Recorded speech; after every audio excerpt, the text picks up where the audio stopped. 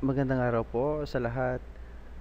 Andito po naman tayo ulit sa ating bagong activity. Gagawa po tayo ng basic information form. So, ngayon, naka-ready na ang aking form. Ang gagawin ko na lang po ay magsiset ng mga properties muna dito sa aking form. So, una, yung form po natin, dito sa ating Solution Explorer, i-click po yan, at dito sa file name, change po natin yan sa FRM information. Ayan. Para lalabas dito, ay magiging FRM information. Gawin na lang po natin yung letter I ay malaki. And then, enter. Ayan. Mag-change ang pangalan dito sa ating Solution Explorer. And take note po, dito sa ating file name, huwag po ninyong i-omit ang .vb. Ayan, ito po yon, yung .vb. Dapat yung icon niya ay ganito. E paano if na-omit? Halimbawa, ayan. Omit po natin at saka enter. Yan ang sasabihin yan. So, try natin. Yes. If you can notice, dito po sa ating icon, sa ating Solution Explorer, ay mag-iiba. So, hindi po yan tama. Mag-create po tayo na ng error. So, dito, balik na lang po natin yung .vb natin. Dapat po, mayroon po yung .vb na extension name. Ayan. Balik po tayo dito sa ating form. Tingnan po natin yung mga properties na dapat natin i-change. Yung name po, okay na yan. Punta po tayo sa form border style. Gawin po natin yan ay fix single. And then, punta po tayo sa minimize at saka sa maximize box. Ito po yung maximize box. Set po natin yan sa false. Yung minimize box, set natin yan sa false. And then, punta po tayo sa text.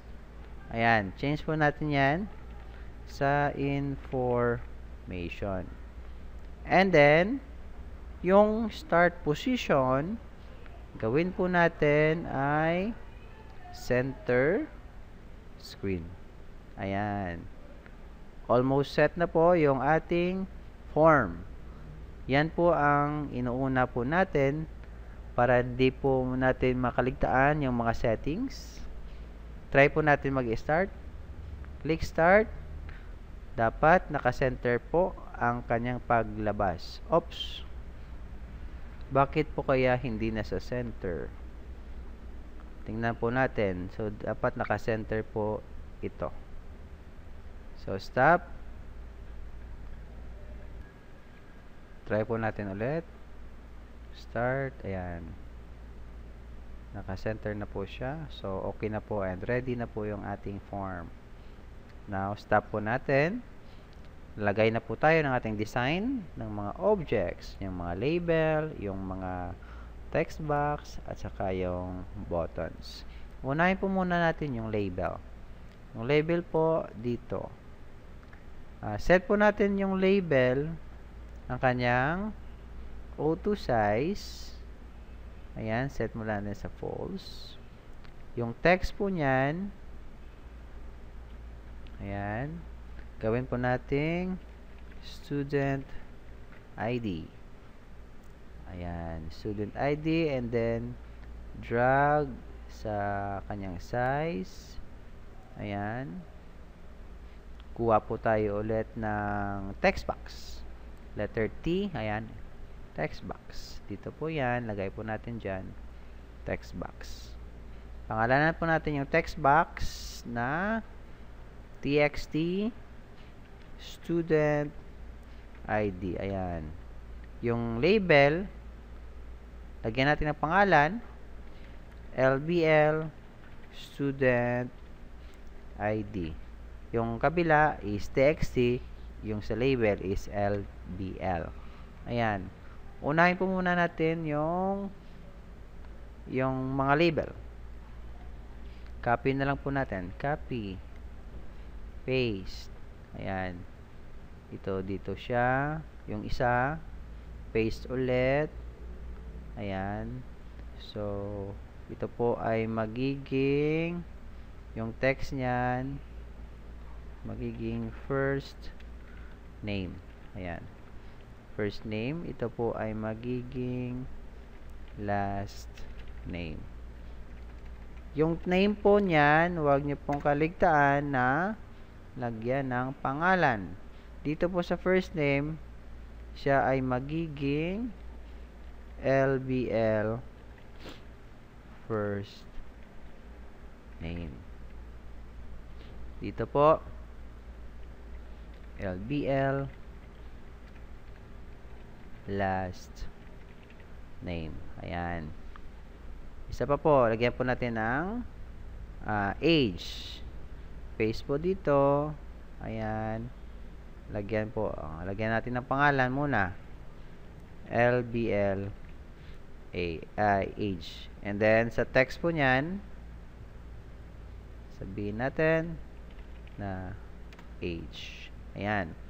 So, dito na po tayo sa ating text box. Copy-paste po yan. Copy-paste. Align po natin dyan.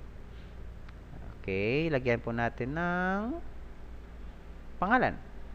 Ito po ay magiging txt first name. Ayan. Paste ulit para sa ating last name. Align lang po natin. txt last name. Gawin na lang po natin big L. Ayan.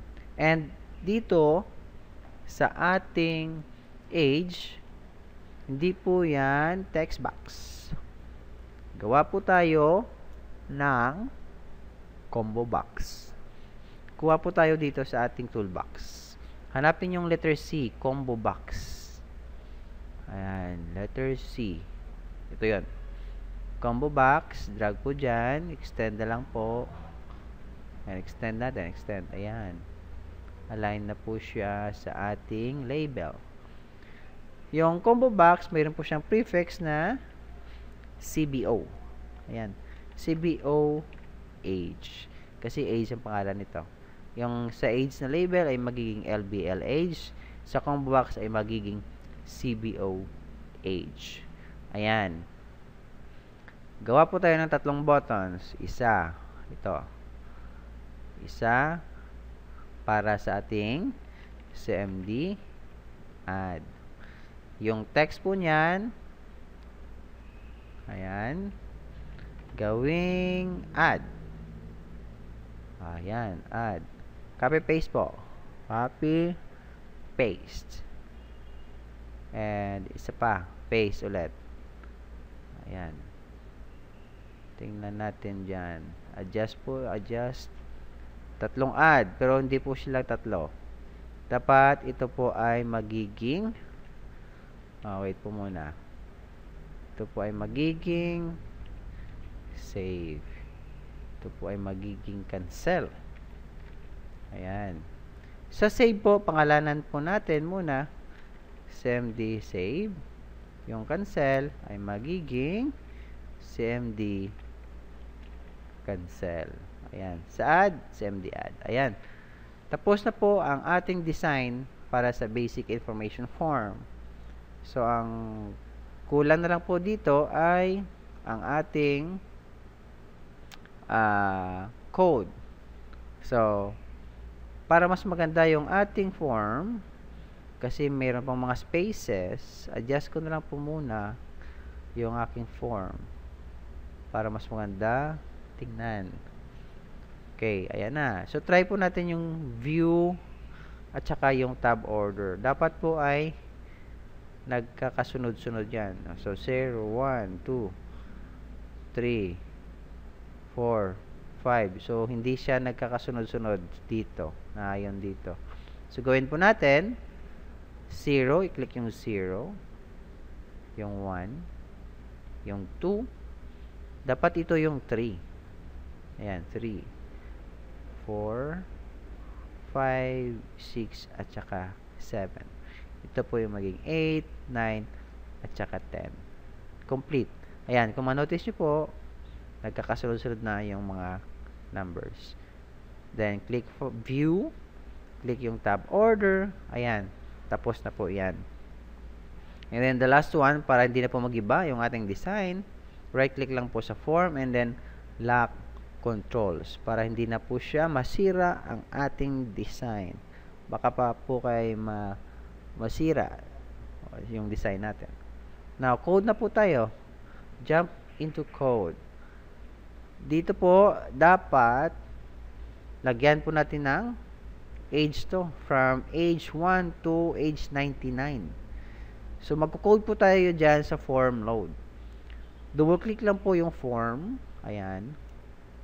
Ito po yung form. FRM information underscore load. Sa form load po yan. Now, declare po muna tayo ng variable dim temp age as integer is equal to 0. Yung age po natin ay gawin nating integer. Kasi wala naman pong age na mayroong point. So, dapat integer. Bakit po 0? Initialize po natin sa 0 yung lahat ng variable natin. Especially, nasa integer po siya. Now, let us try to call for the CBO age. Lagyan po siya natin ng values from 1 until 99. For temp age, ayan. For temp age, set natin po yan sa first number until what number po? Ayan, until 99. Pag enter po natin yan, lalabas yung automatic ng next. Call for the CBOH dot items dot add. Ayan, lagay po natin yan sa open and close parenthesis yung variable po natin. Ayan. So, let us try to start this one. Click start. Click for the arrow down. Ayan. Lalabas na from 1 until 99. Tama po yung ating coding. Sige, stop po natin. Dugtungan po natin yung ating code. Dapat, yung form po natin ay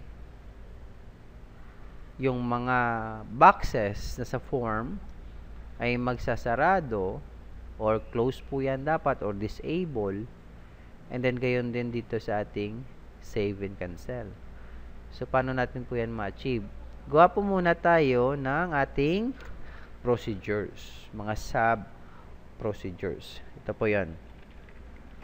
Sub, ayan. Sub, then tab sa keyboard. Lalabas po to yung my sub. Gawin po natin ay una, clear boxes. Ayan, clear boxes. Then another sub procedure, sub and then tab sa keyboard. Ito po ay magiging enable. Enable boxes. Enable boxes. Letter B ay malaki. And the last one, yung sub again. Sub. Disable boxes. Tatlong procedure po. Ito po ay i-call natin mamaya sa pag-clear ng box, enable ng box, at saka disable ng box. Ano po kaya yung clear boxes?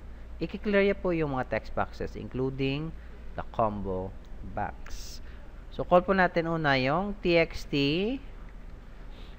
Ayan, txt student id .text is equal to empty. Ayan. And then, txt first name .text is equal to empty. Txt last name .text is equal to empty. And also, the cbo age .text is equal to empty. Yan po ang symbol ng empty.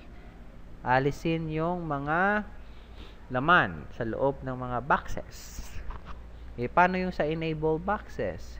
Ito lang po yun. txt studid.enabled equals true. Ayan. Yung isa, txt first name dot enabled is equals to true. Lahat po yan ay magiging true. Kasi nga enabled silang lahat. Ayan. Paano sa CBO? Ayan. CBOH dot enabled is equals to true. Paano naman ulit si disable boxes? Kasing pariha lang ng code ng enable. Just try to highlight, copy, and right click, paste. Instead of true, gawin po natin false. Kasi nga disable. Ayan. False yan. False. At saka false. Ayan. Gawa na po yung ating mga sub-procedures. 3 sub-procedures. So, dito, balik po tayo dito sa ating code. Right after na mag-generate po siya ng ating age, call po natin yung disable boxes.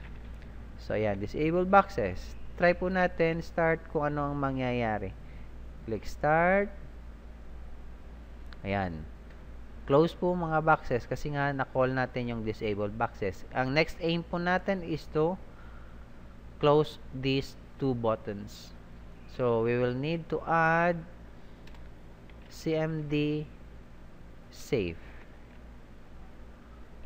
that enabled is equals to false, and also cmd cancel that enabled is equals to false. Start po natin. Ayan. Pag-add po natin, kusang mag-open yung boxes and then mag-open yung 2 buttons here, pero yung add ay magko-close. Vice versa po yan. So, sige. Code po tayo dito sa add. Okay na po yung form load natin. Double-click po yung add. Let's try to call enable boxes. And then, cmd add that enabled will be false. Magiging false si add. cmd save ay magiging enabled true. cmd cancel enabled equals true. Ayan, kabaliktaran. Yung save at sa cancel, open. Yung add ay magiging close. Check po natin if tama yung logic natin. Click start, click add, ayan. Open yung boxes. Pwede po tayo mag-choose ng age. Pwede po natin mag-click yung save at saka yung cancel. Ayan. Tama. Next po ay nasa save po tayo. Click save. Yung save po ay once mayroong mga data or record sa mga boxes, ito po ay magiging temporary lang. Magiging dummy save po. Dummy save. Parang na-save. Yung concept ng save is i-erase niya yung content ng mga boxes at saka isasara yung mga boxes. So, let's try to call clear boxes. Ayan. Clear boxes. And then, we'll call disable boxes. And call for cmd save that enabled will become false. Magsasara po yan. cmd cancel that enabled is equals to false. And also, cmd add will become, ayan, baliktad po sila. Magiging true. So, start, click add. Halimbawa, mayroon po tayong mga data dito, nilagay, sample lang po yan, sample. Click save. Ayan, kunyari, na-save na. So, mag-clear yung boxes at saka mag-disable yung boxes. At the same time, sarado na po yung save at sa cancel. Babalik po yan ang pagbukas ng add button. Para mas maganda po ay lagyan po natin ng message box dito na nagsasabi na yung file or yung record ay na-save. So add po tayo dito sa ating save, that is the message box that show. Sabihin po natin na record is saved. Ayan. This for save. Ayan, message box buttons that okay. And then the last one, message box dot icon or message box icon dot information. Click start. Click add data, sample data. Ayan. Save. Okay. Record is saved. Ito po yung ginawa natin na message box. Ina-alert po niyan na ibig sabihin na save na daw yung ating record. Click OK. Ayan. So, stop po natin. Sa cancel naman po, last button. Ito po ay simpleng-simple. Yung code niyan ay kapariho lang ng save. So, highlight and copy and then paste dito sa ating cancel button. The only thing is to change the items are in this part. Yung save magiging canceled.